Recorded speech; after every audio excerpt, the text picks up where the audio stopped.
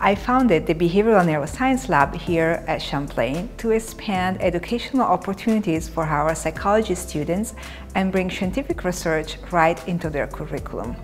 In most undergraduate psychology programs, students learn mainly from lecture.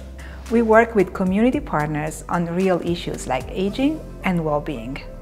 Champlain students are gaining valuable experience in the field, engaging in meaningful work for the betterment of others.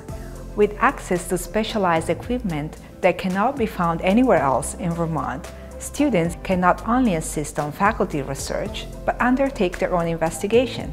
They can be co-authors on scientific papers and present at conferences.